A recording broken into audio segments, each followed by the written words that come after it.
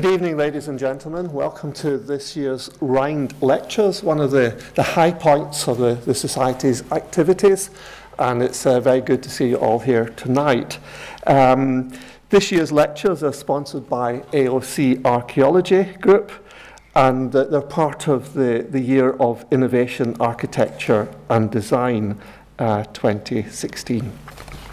So it's a custom on these occasions for the President to begin with a brief memoir of Alexander Henry Rhind of Sibster, who endowed this lecture series. Henry Rhind, and I think he probably was known to his friends as Henry, was born in 1833, son of Josiah Rhind, a banker in Wick, and was educated in the local Pulteney Town Academy at Wick and at Edinburgh University, where he read natural history and natural philosophy. He also attended lectures by Cosmo Innes on Scottish history and antiquities because of his strong personal interest in these subjects. He involved himself in the archaeological study of his native Caithness, and in 1851 opened a number of chambered tombs, including those at Yarrows. In 1853, he investigated the Broch at Kettleburn, a report on which appeared in Volume 1 of the Proceedings of this Society. The finds from the Broch were also presented to the Society, Rhind having been elected a Fellow in 1852 and becoming an honorary member in 1857, aged only 24. His archaeological interests were far-reaching. For example, in 1851, he made an extended tour in Europe, visiting museums in the Netherlands, Denmark, Germany, Switzerland, Austria, and Italy. And he was subsequently called upon to advise the Society on the organization of the exhibits in the Society's museum. Rhind had intended to proceed to the Scottish Bar, but in 1853, deteriorating health led him to move to the south of England, and from then on, he only visited Sibster in the summer. Nearly every winter, he went abroad to pursue his antiquarian interests in Egypt, and in later years, spent part of the winter in Spain, Algiers, France, Italy, and Madeira. Rhind was a prolific donor of both Scottish and foreign antiquities to the National Museum here in Edinburgh, including many important items he discovered in Egypt. Also in Egypt, he acquired what is now known as the Rhind Mathematical Papyrus, which was sold after his death to the British Museum. The Rhind Papyrus featured in Neil MacGregor's History of the World in 100 objects. Rhind was an active writer of papers, memoranda, and letters, concerning himself, for instance, in matters of antiquities and treasure trove, on which he published influential pamphlets in 1855 on British primeval antiquities, their present treatment and their real claims, and in 1858 on the law of treasure trove. How can it best be adapted to accomplish useful results? And you remember the Rhind lectures last year looked at these as to underpin very interesting series of lectures, and we also heard a great deal last year about the importance of his Egyptological work. His magnum opus, the book on his work at Thebes in Egypt, was published in 1862, shortly before his death. The title of the book being Thebes, its tombs and their tenants, ancient and present, including a record of excavations in the necropolis. Henry Rhind died at Zurich in 1863, some 23 days short of his 30th birthday, and was duly buried in the family burial ground at Wick. Among his many bequests, he was very generous to our Society, including the gift of his library of some 1,600 volumes, a sum of £400 for excavation in northern Scotland, and the profits and copyright of his book on Thebes. In addition, he left the eventuated residue of his estate at Sibster to the Society to endow the lecture series that still perpetuates his name. And so since their inception in 1876, the lectures have enabled speakers to present a course of not less than 6 lectures on some branch of archaeology, ethnology, ethnography, or allied topic in order to assist in the general advancement of knowledge. A fascinating but very short life, and a bequest which we have benefited from enormously over the years and for which we are very grateful. And tonight and the next couple of days, we have Professor Roey from Leicester University to give this year's Rhind lectures. Leicester is a fascinating town. It's a place I've had the privilege of visiting quite a few times in recent years, and it's remarkable for its discovery of a king, for amazing triumphs in sport over the last several days, and now we have this amazing opportunity for Professor Sweet to work some of that Leicester magic on us, and we very much look forward to what she has to say. She's a Professor of Urban History at the University of Leicester and is currently Director of the Centre for Urban History and co-editor of Urban History. Her research is focused upon antiquarianism and the reception of the past in the long 18th century and upon urban history during the same period. She is currently extending these interests into the 19th century. Her principal publications include The Writing of Urban Histories in 18th Century England, published in 1997, The English Town from 1680 to 1840, published in 1999, and Antiquaries, the discovery of the past in 18th century Britain, published in 2004, and Cities on the Grand Tour, the British in Italy, 1690 to 1820, 2012. And that, I think, gives you some flavour of what a distinguished guest speaker we have tonight, and why we're so much looking forward to hearing what she has to say. Professor Sweet.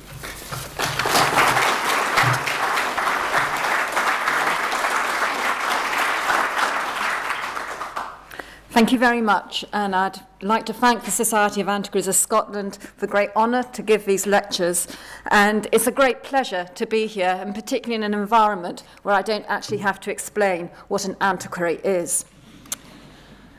I should start by making a confession that until I was invited to deliver these lectures, I hadn't actually come across Alexander Henry Rhind. This is a reflection not just of my Anglocentricity, for which I'll probably have cause to apologise again during the course of these lectures, but it also reflects my career-long fixation with the 18th century. Rhind was a Victorian, not a Georgian, but as David's already indicated, I have begun to broach the territory of the 19th century. Get altitude sickness occasionally, but I'm sticking with it. But these lectures have given me the opportunity to take forward some of the ideas that I've been thinking about for a long time in the 18th century, and also to make the acquaintance of Rhind. In British archaeology, its progress and demands, he was particularly concerned with the archaeology of prehistory and the law of treasure trove, neither of which I propose to dwell on in these lectures. But he also articulates a number of ideas that are of considerable importance for the antiquaries and archaeologists of the 18th and 19th centuries that I will be discussing. Firstly is his affirmation of archaeological method, although it could equally have been called antiquarian method. That is, systematic comparison and analysis of material remains, the testing of literary sources against such archaeological evidence, and the insistence that this is something that can only be achieved through collaboration and sharing of knowledge on a national scale. Rhind also bitterly lamented the neglect of British antiquities on the part of the government, and his ire was particularly focused upon William Hamilton and the trustees of the British Museum for turning down the opportunity to purchase the Fawcett collection of Anglo-Saxon antiquities, preferring instead to focus upon foreign antiquities, which they deemed to be of greater aesthetic merit. We'll be returning to Fawcett and his Antiquities tomorrow, but the point is that for all the diverse range of Rhind's archaeological interests, he was also convinced of the overwhelming importance of the study and preservation of British antiquities. So my theme is antiquaries, architects, and the invention of the historic town or city. I obviously got it wrong in my slide there, never mind, same difference. When I started trying to formulate a rationale for these lectures, I realised that in order to explain where I'm trying to go, I needed first to explain how I got here. So my research interests lie in the fields of antiquarianism, the history of archaeology, occasionally even architectural history, but also in the field of urban history and urban culture. These two strands come together in my interest in the ways in which past urban societies have engaged with their past, whether in the textual form of writing, or through travel and topographical literature, or through antiquarian interest in the material fabric of the town. My interests also have more personal roots. I've been drawn to antiquaries and antiquarianism partly out of a curiosity to understand my own relationship to the past. One of the tropes of many antiquaries' autobiographical writings is the childhood passion for antiquity, the excitement at finding a Roman coin, being present at a barrow opening, or simply the pleasure of reading history books.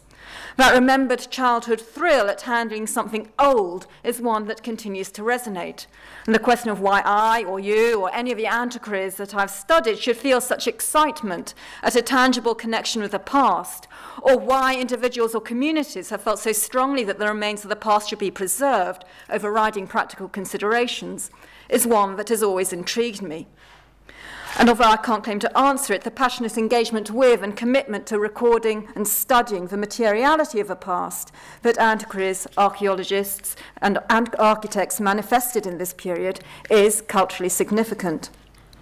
So moving beyond solipsistic introspection, my agenda is to understand how such people understood the past, what sense they made of it, how they interpreted it, how they valued it, and why.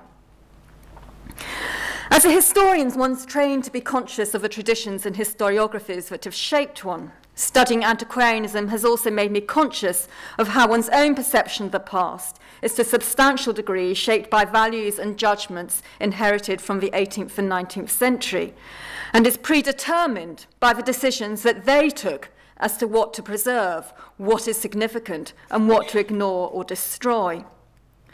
And more specifically, as a historian who's particularly interested in the history of towns and the history of towns, I've become increasingly aware of how decisions taken in the past have predetermined our historic heritage today.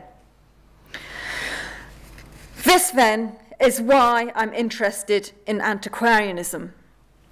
My starting point in thinking about the historic town, however, in this 19th century invention, was the diary of a Colchester watchmaker and small-time antiques dealer called William Wire. I don't actually have a picture of William Wire, so I'm giving you a picture of Colchester instead. Wire spent most of his time and his limited disposable income on recording and purchasing the material relating to the history and antiquities of his native town of Colchester. He even opened a small museum of antiquities and stuffed birds, celebrated now by Colchester Museum Service as the first public museum in the town. Wire lived for a period when gas mains were being laid, when sewers were being dug, when the city centre was being modernised, suburban expansion taking place, and when the railway came to Colchester, driving a hole through its Roman wall, and in the process revealing large numbers of antiquities. Wire was interested in any evidence of a town's former state. Although his collecting activity focused on the Roman remains, which are being excavated on a daily basis, he pursued all aspects of the town's history, particularly as related to Colchester's role in the Civil War and the story of its defence by the royalist Sir Charles Lucas. He also collected oral testimony from his neighbours, their recollection of the town in former days before the rapid changes that it was undergoing. And his intimate knowledge of the records and history of the town were often called upon by his peers. So So his diary is also a day-by-day record of alterations being made to individual buildings, as well as the more general improvement. He described the destruction of a Cock and Crown public house, the remodelling of church interiors as pews were introduced or new windows created. He noted how street names were changed and how the facade of 15th century houses were altered beyond recognition when their carved brackets and jetties were removed and modernised.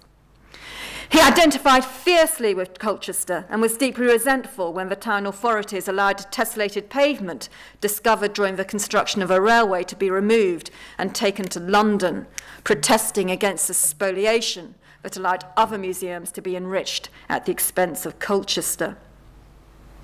So why is Wire interesting?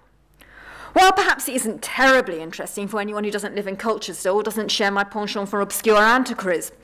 Nor is he unique. We can find parallels to Wire in London, in Edinburgh, and provincial towns across the country. But what interested me was the question of how contemporaries reacted to both the unprecedented change going on in the urban environment, particularly from the 1820s, and how they responded to the ever-increasing volume of archaeological evidence that was being revealed, potentially providing so much more information about the earliest history of towns and cities. Reading Wire's diary and his correspondence, it's clear that he saw the history, the antiquities, the heritage, if you like, of Colchester is something that belonged to all the inhabitants of a town. It wasn't the preserve of the elite. Throughout his life, he was engaged in low-level conflict with those who attempted to arrogate to themselves a monopoly over the ownership and interpretation of the antiquities that were discovered.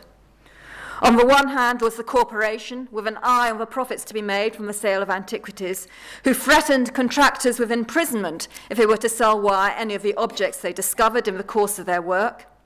And on the other hand, he suffered humiliating condescension from many of the gentlemen of the Essex Archaeological Association, who refused to offer him the post of secretary to the society or keeper of a castle museum. His own identity as a craftsman, a Unitarian, and a Chartist sympathiser can't have helped him. As he remarked to a friend, aristocracy not of mind but of purse reigns predominant here. Unfortunately, my views on antiquarian matters connected with this town are at variance with the nobs. What struck me, as I found out more about Wire and his circle of antiquaries and archaeologists, was the extent to which a new awareness of a town as a historical artefact, the outcome of historical processes, a historical palimpsest, if you like, was being articulated. Towns and cities, or at least in the British case, I would argue, have been underestimated as sites where people have engaged with the past as opposed to engaging with modernity in this period. Modernity is important, but obviously it had to be defined against the past, and it was the rapid displacement of the old with the new that made the contemporaries aware of the value of what was being lost. Approaching the 19th century from the 18th century, this is a very different sensibility from that in the 18th century, with which I've been more familiar. This, then, was one of my starting points. How did contemporaries and antiquaries respond to the process of change in the urban environment, the archaeological evidence that this revealed, and how did they integrate this into historical understandings of towns and urban space? My other interest, building on earlier work, is the way in which towns presented themselves or were represented by others. Interesting though a character such as William Wire is, there remains the question of how far this antiquarian activity had any bearing on wider society or the towns which were their object of study. Did it actually feed into broader perceptions of towns and the historical development of urban society? And to what extent did this access of historical material and enhanced awareness of the fragility of the historic built environment continue to the construction of the historic town as an ideal type? So if we look back to the 18th century, we find that an association with antiquity was routinely invoked in descriptions of towns and cities. It conferred status and legitimacy. It underpinned claims to privilege and autonomy, and it signalled the city's contribution to the narrative of national development. The adjective ancient features in the titles of many histories of towns and cities compiled from the 17th century onwards, and was frequently paired with a reference to the town's antiquities. Thus, Philip Morant's History and Antiquities of the Most Ancient Town of Colchester, published in 1748. And in these volumes, we find an account of legal and institutional state of the city in former days, but limited reference to the physical appearance of the town in terms of buildings, streets, and houses. However, by the late 18th century, it's possible to detect a different sense in the usage of the term ancient or historic. Antiquity was increasingly being imbued with a set of aesthetic as well as historic associations, which was strengthened by the increasing popularity and availability of topographical prints and literature illustrating typically picturesque antiquities. As a result, the term ancient, when used with reference to a town or city, started to generate expectations of a certain kind of appearance and atmosphere where the remains of antiquity in monuments and buildings were still visible. Thus, the celebration and promotion of a town's ancient or historic buildings as a means of attracting visitors was already a feature of topographical literature by the late 18th century, as towns began to respond to a quickening pulse of domestic tourism and a fashionable interest in Gothic antiquities. In the 19th century, this trend became increasingly marked as the advent of railways opened up leisure travel to unprecedentedly large numbers of people and stimulated the production of a new range of topographical literature aimed at the railway tourist. By mid-century was a cluster of towns which had clearly become established as destinations, chiefly by virtue of their ancient credentials and their antiquities. Amidst the information about the modern city and its amenities, the urban past had also become a commodity that was on display for the visitor. Set-piece descriptions explained exactly what to see and what historical associations should be evoked, and accompanying engravings captured the scene, ostensibly for future recollection. More immediately, such images generated a framework of visual imagery through which specific cities came to be seen and inscribed in the collective imagination. By 1860, when railway guides and domestic tourism really began to take off, the use of the term ancient town was less a claim to long-standing privilege than a promise of a particular aesthetic and historical experience which could be strategically exploited by the towns themselves to attract visitors and their custom. So the historic town, as we shall see, was as much a product of domestic tourism as archaeology and antiquarianism. It's of a piece with Victorians' enthusiastic consumption of historical novels, historical paintings, and historical pageants. More importantly, without the value to the concept of a historic town or city that domestic tourism and the commodification of history brought about, the efforts of antiquaries, archaeologists and architects to preserve some of the antiquities, the houses, walls, gateways, etc., from demolition would have been futile.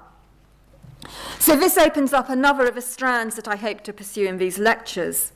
Which buildings and antiquities were preserved and why?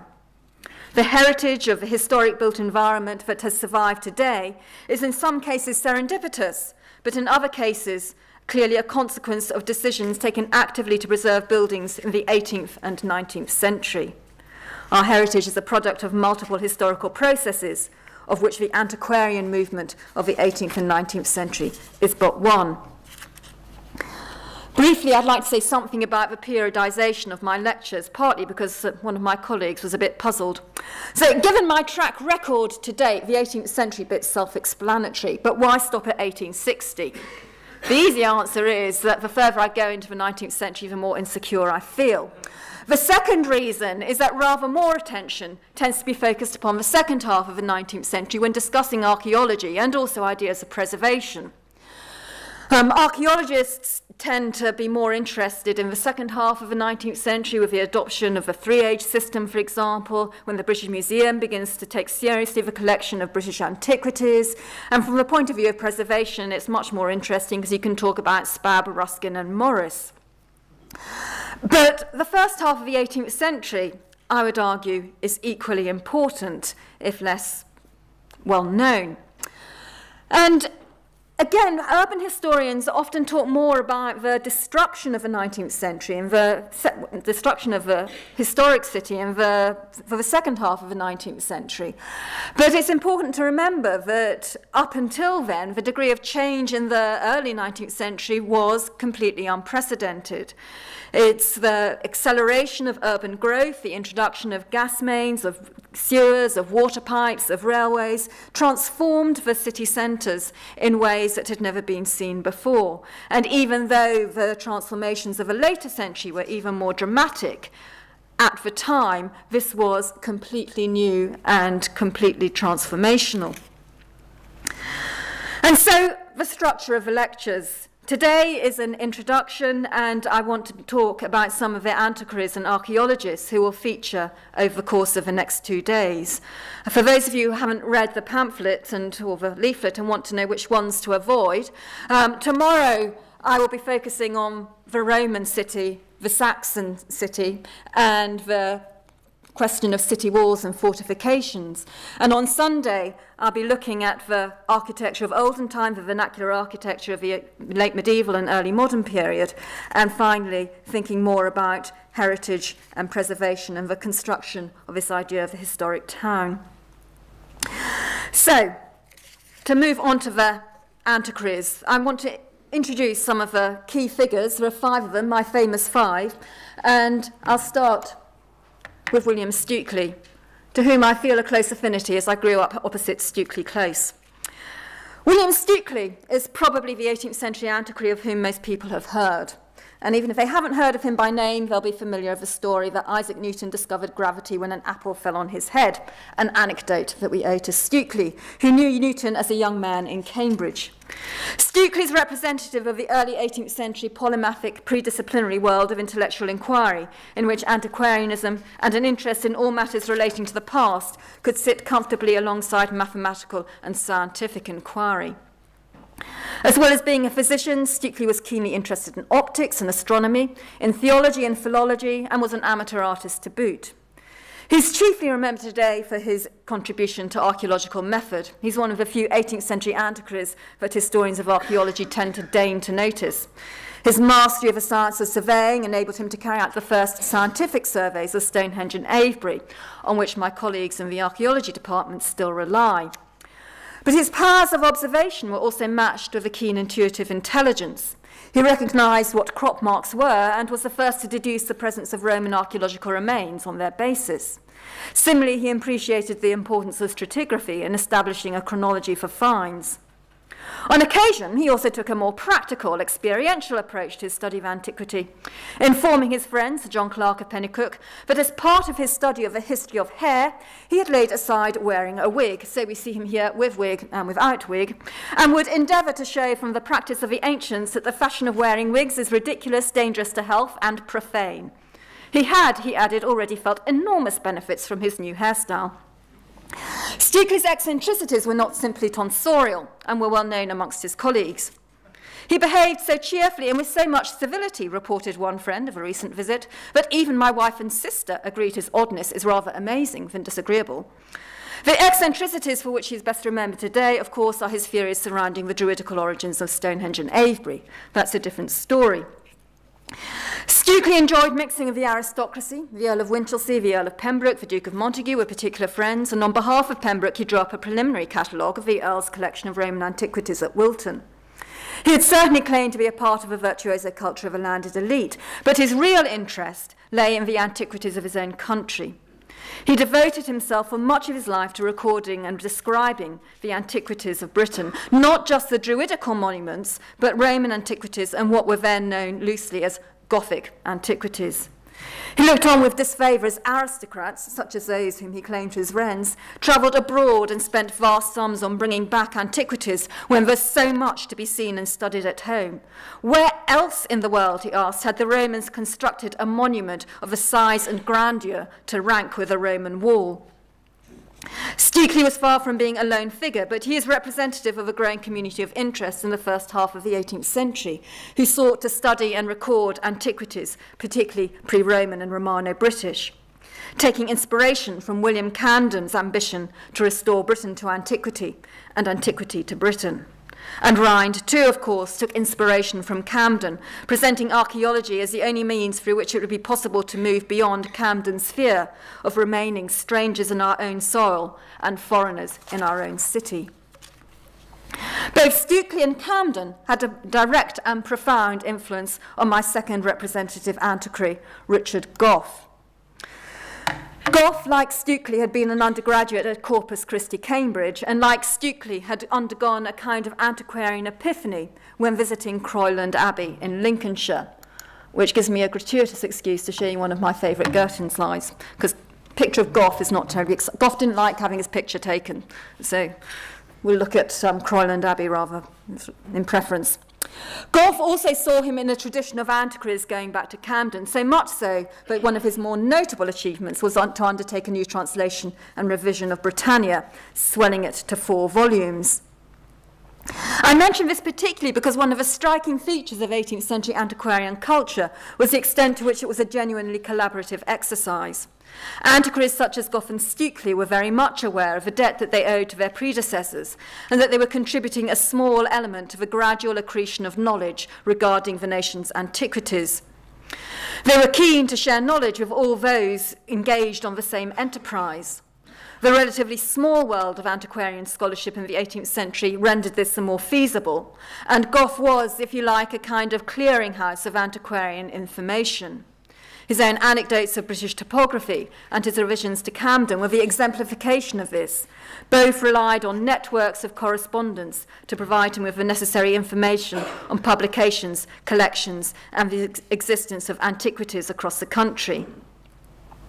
Like Stukely, Gough was scornful of those who travelled abroad to Greece and Ionia. This was the age of Revet and Stuart, after all, ignoring the heritage of antiquities in their own country.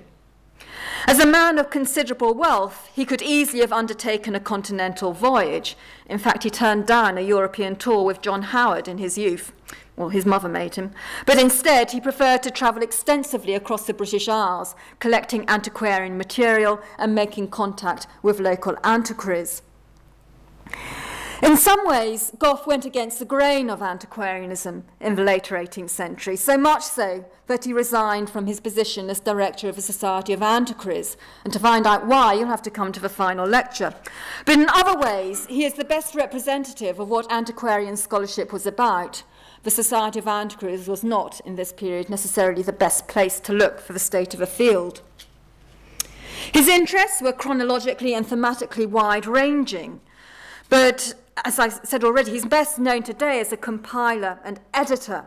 The anecdotes, the Britannia, sepulchral monuments, but he also brought to completion a wide range of other publications, showing a remarkable willingness to assist other scholars for the greater good of antiquarianism. He worked very much in the empirical tradition of Francis Bacon, who spoke of the project to recover the shipwreck of time through empirical observation. And he would have been very much at one with Sir Richard Colt Hoare's famous dictum, "We speak from facts, not theory." In one of his earliest forays into print, he cut his critical teeth, pulling Stukely's tendentious reasoning in the latter's dissertation on the coins of Carausius to pieces. He railed against the hypothetical approach which Stukely employed and drew on the 18th century Englishman's abhorrence of overarching systems and theories, labelling it the systematic fatality of the age. Antiquaries of all people, he wrote, should be the most averse to substituting fancy and invention to that fiction and obscurity they labour to banish. He also had little time for the historians and philosophers of the Scottish Enlightenment, people, he said, who affected to set grammar and morals in a new light without the least concern about the history of past ages. They were prudes in divinity, metaphysicians in philosophy, novices in philology, and they aspired above the roots of antiquarian science. Another of his targets were those who saw local history simply as a sop to family pride, filling the pages of a county history with lengthy pedigrees and plates of gentry seats.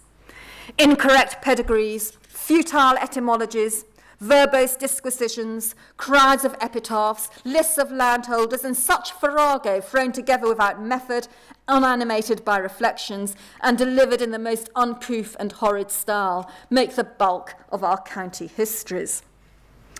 This was a problem because he was convinced of a genuine importance of a knowledge of antiquities for the good of society, and such publications compromise the credibility of antiquarian scholarship. But he was equally dismissive of those who compromise scholarly content in favour of making a volume more readable. He was a man who appreciated the value of a good footnote, not so much for the opportunity it offered for Gibbonian subversive irony, but because it enabled the reader to see where information had been derived from and how conclusions had been reached. Without them, the best written history or narrative will forever bear the air of a pleasing novel. He admitted to being too much of a sour-headed antiquary. Certainly his letters don't sparkle with aphoristic wit or delight in personal absurdity, which makes Walpole so entertaining, but they do have a certain trenchant and forthright charm. Walpole, for his part, found Gough unpardonably dull. Mr. Gough is apt, as antiquaries are, to be impatient to tell the world all he knows, which unluckily is much more than the world is at all impatient of hearing. The other point that I think is important to remember about Gough is the value that he placed both upon the non-textual evidence of the past, architecture, sculpture and art, and the importance of a visual record as a mode of study, facilitating comparison, and a means of preserving a record. Not that he believed that a visual image in itself was sufficient to compensate for the loss of the original. He uttered dire warnings to the readers of sepulchral monuments. Soon the foundations for such a work would no longer be in existence. Statues were crumbling away, wall paintings were disappearing under coats of whitewash, and valuable antiquities were being allowed to fall into neglect and dissolution.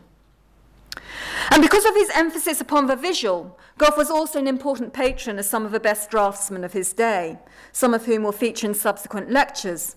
Joseph Strutt was an early find of his, Jacob Schnebely another, and perhaps most importantly in terms of the themes of these lectures, John Carter.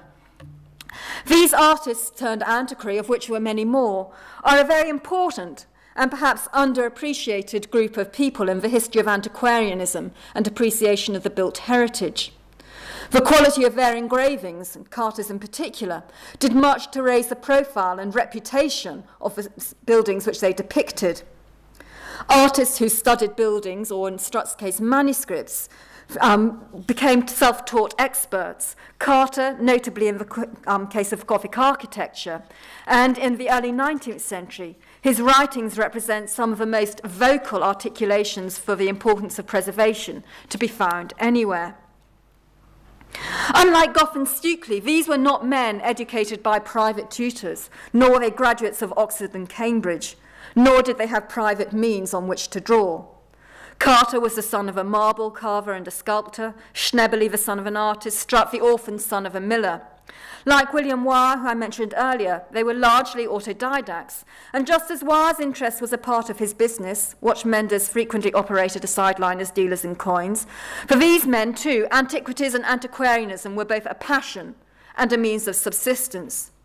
Antiquarianism was not for them a recreation or a dilettante pursuit, and nor was it the prerogative of the gentlemanly or landed elite who subscribed to the county histories. Domestic antiquities in their hands were a part of the inheritance of any Englishman or Briton.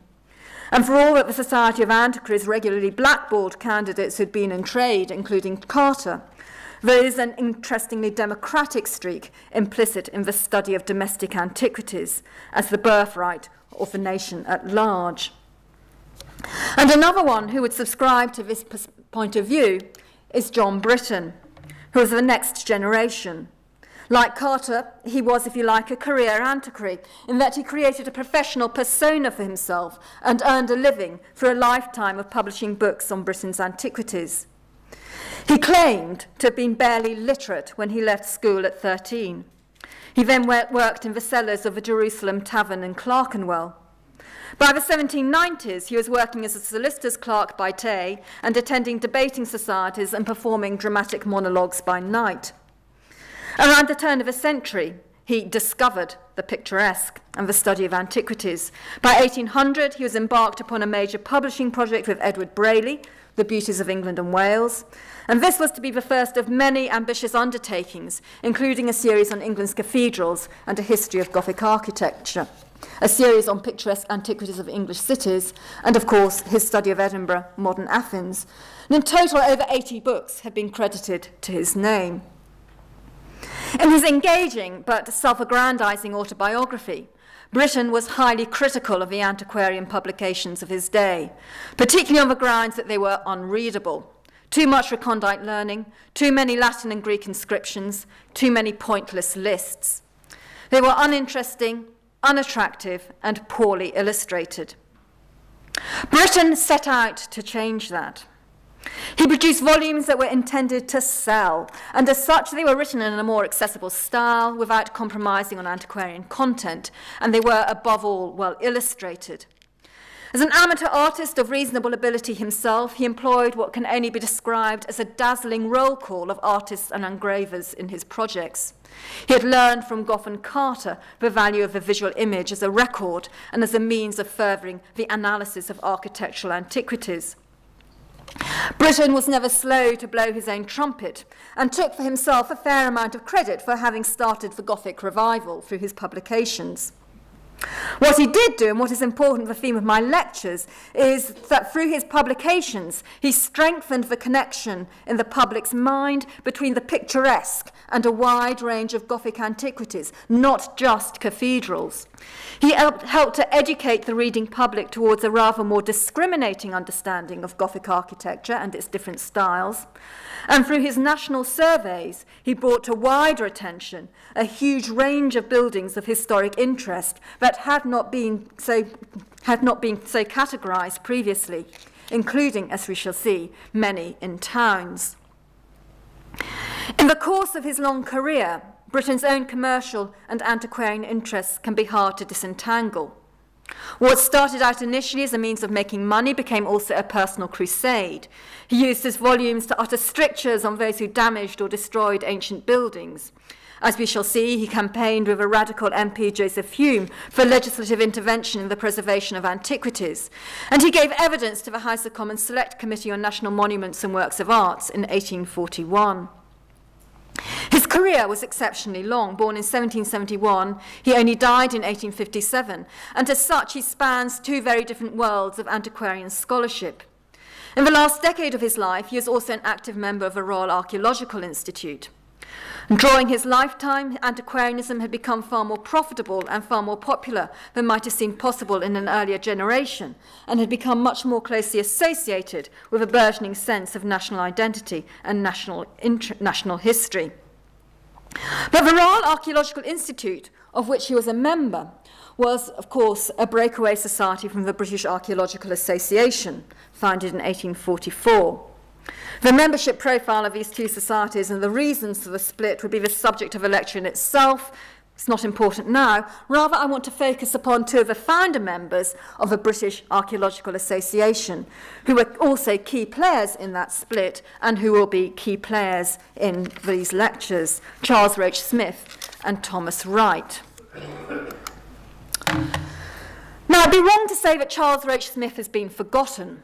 Any account of archaeology in London mentions him as the key figure of the 19th century, the pioneer rescue archaeologist, the man who stood up against the vested interests of a corporation, and the man who fought for the better representation of British antiquities at the British Museum.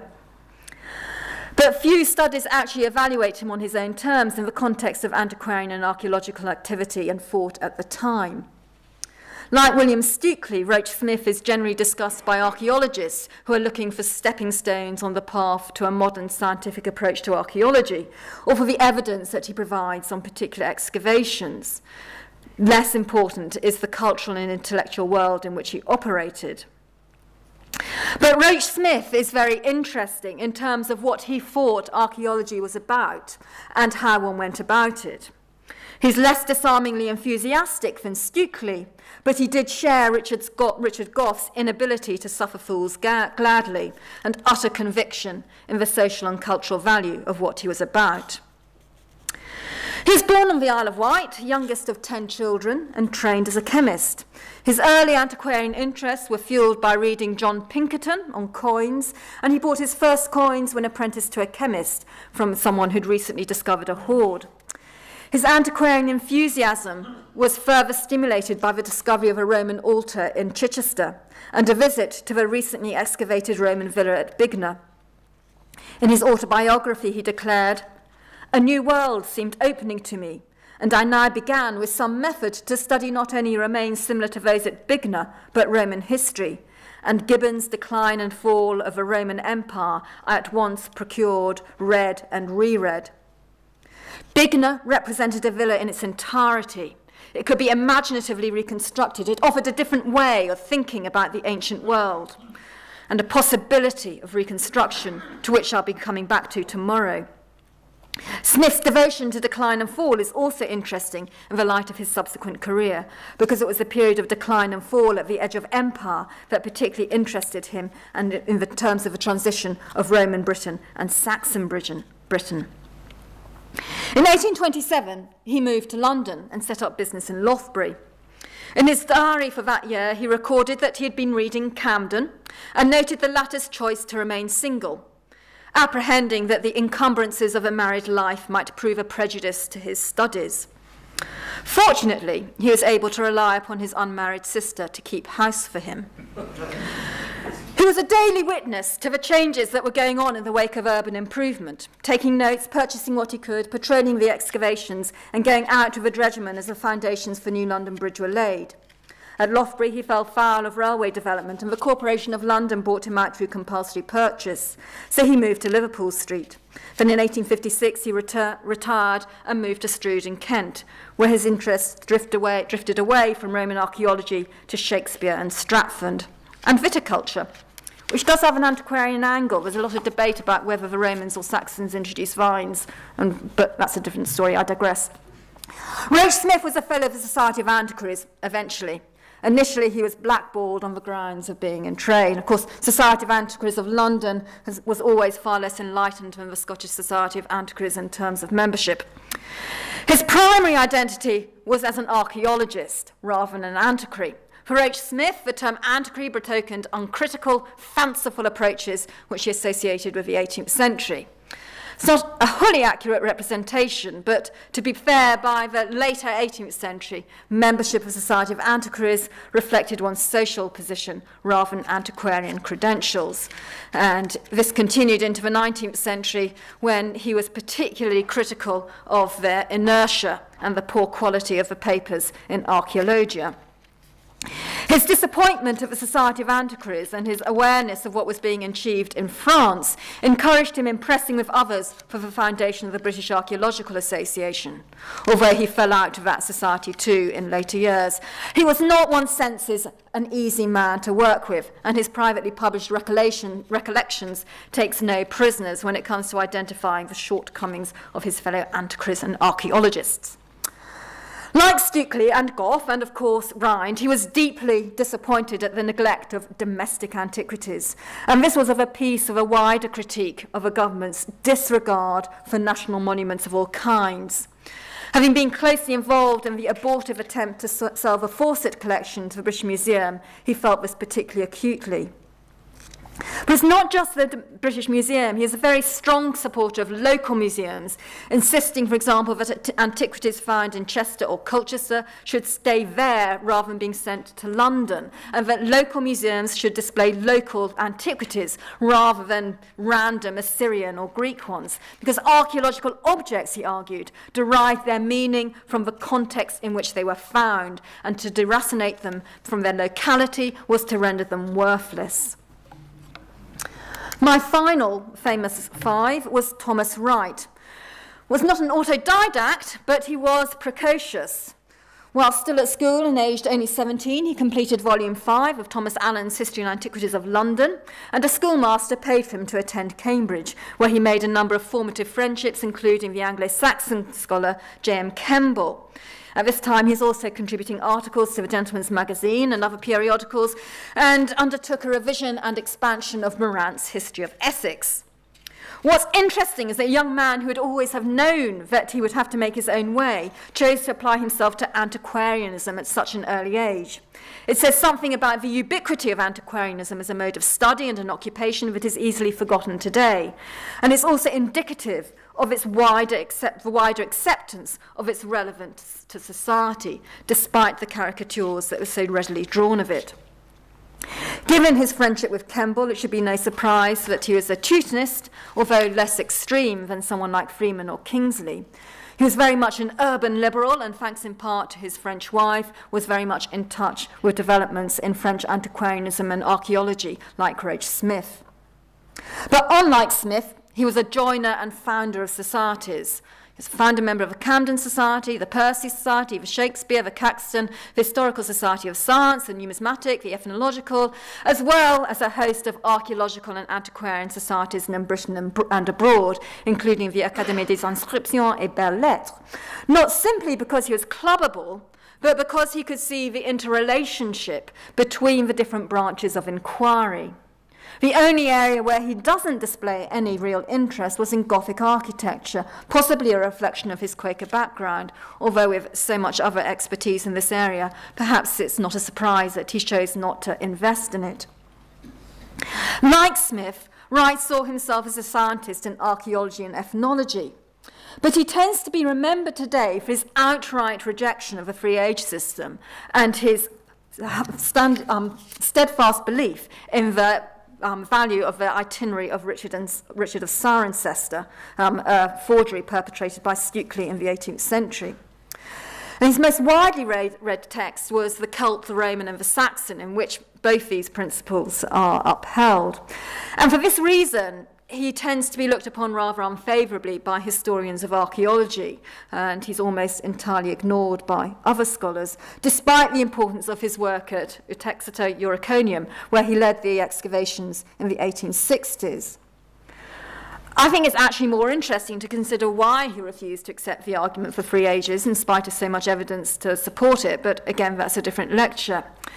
He's also criticised for his inaccuracies and his rather slapdash editing, and certainly the speed at which he worked wasn't conducive to consistently high standards of scholarship. But he is very interesting as a representative of a broad range of antiquarian scholarship at the time, and because of the bewildering diverse range of his interests. The constant pressure to publish was a reflection of his own need to earn a living. Wright never had private means, and therefore he spent his entire career desperately trying to produce publications that would earn a bit of money. And so this is part of what drives him to embrace anthropology, history of art, including history of caricatures, literary history, the history of science, philology, archaeology. He would turn his hand to anything. So he represents a continuation of a kind of polymathic, predisciplinary inquiry that we saw with William Stukely, and is continuing it into the 19th century. So this urge to publish was partly a desperate strategy for earning money, and in his correspondence with various patrons, he really is living from hand to mouth. But Wright also believed very firmly in the importance of communicating a knowledge of history and antiquities to society at large. Like others of his generation, he was convinced that a knowledge of history and antiquities would lead to a better appreciation of them, which in turn would help to ensure preservation, a principle which still underpins, of course, the ethos of historic England. It's also clear from his writings that he believed the preservation of more intangible antiquities handed down from the past, such as political liberty or just civilization more broadly defined, was dependent upon historical study. Making such knowledge available to the reading public and in a form that was attractive and accessible, and his works were always beautifully published, beautifully illustrated with a lot of woodcuts by his friend Fairholt. This was in effect his life's work. He saw the appetite for works of history and antiquarian scholarship that was being fostered in historical novels. He was a friend of both Harrison Ainsworth and Bulwer Lytton, and the emergent market for armchair and domestic tourism, which John Britton's publications, for example, had begun to encourage. Rhind took this further and aimed not just at the middling market, but also at the literate working classes, for readership of periodicals such as the Penny Magazine, or the recipients of a society for the diffusion of useful knowledge. Charles Knight, who did more to popularise illustrated histories than anyone else in this period, was a close friend and collaborator, and much of the content of Knight's publications can be traced back to Wright and other members of Wright's network. The split with the BAA was due, in part at least, to Wright's decision to publish of his own initiative an account of the Society's Winchester Congress and a selection of articles based on the papers there in the Archaeological Album, which he deliberately aimed at a non-specialist readership. Wright realised that what people wanted was history to which they could relate, and in particular, a history of domesticity, everyday life, manners and customs, the role of women within the family, in effect, a social history of the English people. I finish on Wright because he represents several themes which are central to all my lectures. Firstly, his eclecticism. In ranging from the Romans to the 17th century, I feel myself in good company with Wright, if overawed by the breadth of his learning and his industry. Second is the emphasis upon a history of domesticity. This emergent interest and its importance in terms of evaluating the study of the urban past will be a theme throughout these lectures. Third is Wright's belief in the importance of communicating to a wider readership a knowledge of their own history, partly for commercial reasons, it is true, but also because such communication was essential in gaining acceptance for their firmly held belief for the relationship between history, heritage, and the public good.